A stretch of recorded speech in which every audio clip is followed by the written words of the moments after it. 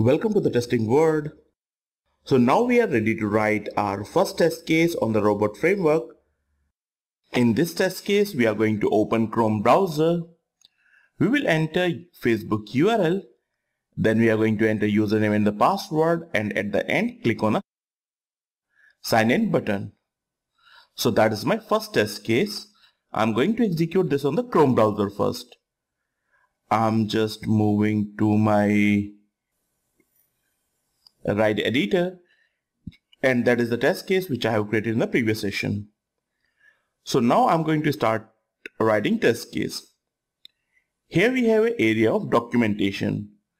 Before writing the test case, we can enter documentation like what all the things that we are going to perform in this test case. It's just a documentation so that anybody can view this documentation and he or she will understand why we have created this test case. So I'm going to the documentation.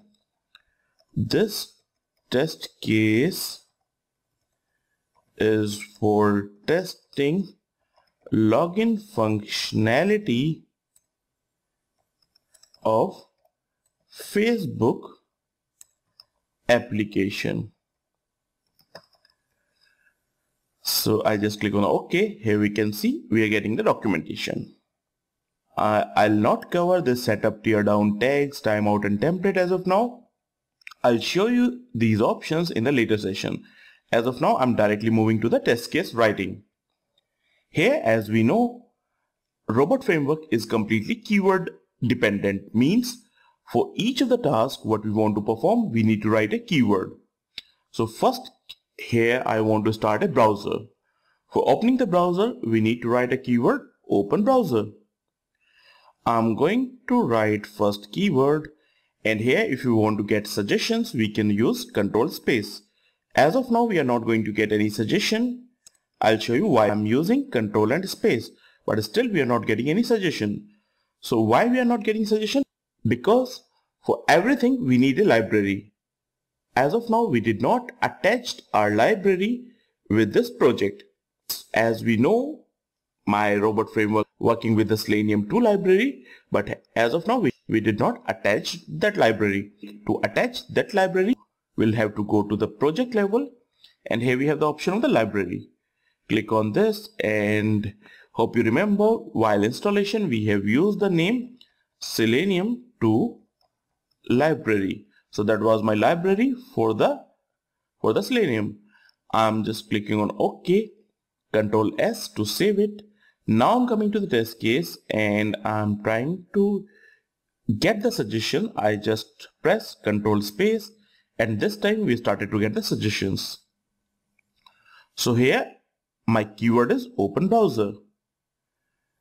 If you see on the right hand side, here it shows with open browser you need to pass the URL and then browser and few more options. But as of now, I'm just going to pass the URL and the browser. So open browser is the keyword and my URL is, so first we need to pass URL and then browser. So my URL is, and my browser is Google Chrome. As of now, we have written only one step. I want to execute this. As I'm going to execute this, it's going to fail. I'll show you the failure reason. As we run it, it is failing, and if we check what's the reason of the failure, so here we can check Chrome driver executable need to be set into the path. So here we can understand when my automation is going to communicate with browser, this communication will take place through a intermediate software that we call drivers. So because we are going to communicate with the browser, with the Chrome browser, so we need a Chrome driver. For downloading this, we can go to the Google. So and here I'm typing Chrome driver. I need to download Chrome driver. Here we have different versions of the Chrome driver. You can take latest version. I'm just going to the latest version, and it shows like we have the different version. If you have Chrome 456 to 58, you need this latest version. You just click on this. For Windows, so I just click on this. Once it is downloaded, just go and unzip that file. That's my unzipped file. Copy this driver and we need to paste this driver into this C Python. So I just pasted this driver over here. Now I'm going to my ride editor again, and we have placed the driver to the Python 27 folder. I am just running it,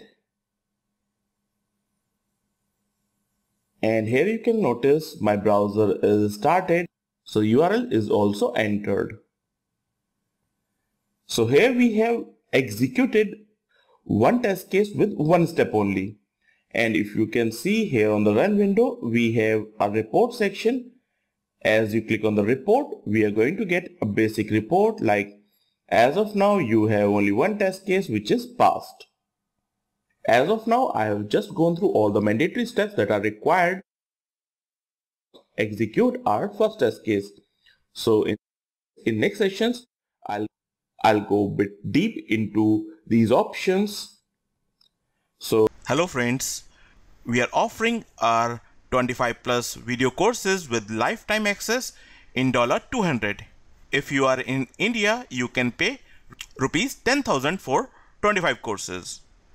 These courses include SoapUI for web service testing, REST API testing by using Java, REST API testing using SoapUI, and then REST API testing using Postman, and also REST API testing using Python. We also have courses for Selenium, so Selenium with Python, Selenium with Java, Selenium with Ruby. We are also having courses for database testing using SQL and Unix for Tester, functional testing using QTP, which is UFT now, performance testing using Load Runner and JMeter, road to big data testing, so BDD understanding with Cucumber, MySQL database. We also have courses for the scripting, so you can go for Python scripting for tester, Ruby scripting for tester, also some test management tool like we can use Jira, ALM for purchasing our video courses with lifetime access at the discounted price. You can call us 8743 913121. You can WhatsApp us on the same number as well. You can mail us testingwordindia@gmail.com. Welcome to the Testing Word. So in previous session, we have started one test case. We have started the Chrome browser and entered Facebook URL. Now we need to enter the username and the password. So for entering the username and the password, first I open my Facebook application. Here we need to find out element locator of this element. So we have multiple elements on this page.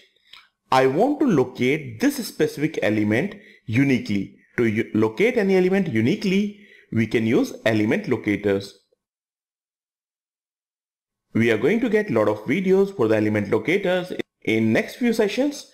As of now, I'm just showing how we can fetch element locator. So just right click on the element, we have the option of the inspect, and here we are getting ID.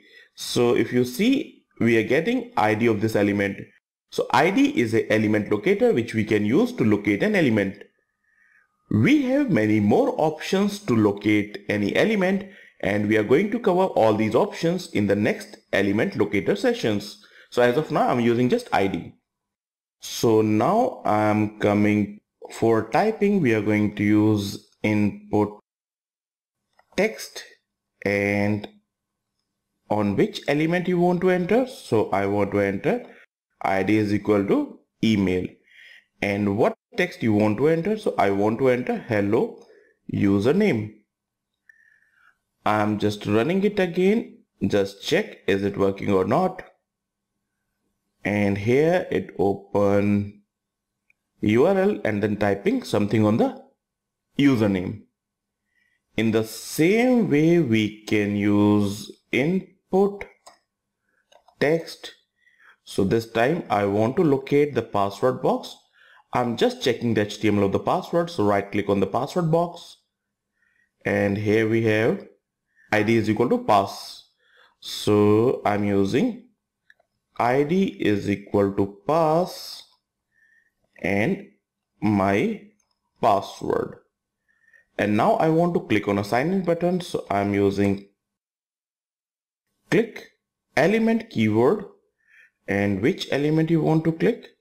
So I want to click on this sign in. So I just right click on this, inspect, and as of now I'm just using ID for locating an element. So ID is equal to u_0_q. So I'm just using ID is equal to this. So now a very simple test case is ready to be executed. Here we are opening the browser and the URL. Enter username, enter password, and click on the sign in button. Just run here. It should start the browser. Enter username, enter password, and click on the sign in button. We have created and executed one test case. So here in the session we have covered first test case which we have executed on the Chrome browser. That's all we have for this session. Thanks for watching this video. Hello all, hope you enjoyed this video. If you have any questions regarding this video, please ask in the comment section. And also please like and subscribe for more software testing courses. Also, we are offering a wonderful package of software testing online video courses in $200. Find us on Facebook for more offers and updates. Here is the URL, facebook.com/testingworldindia.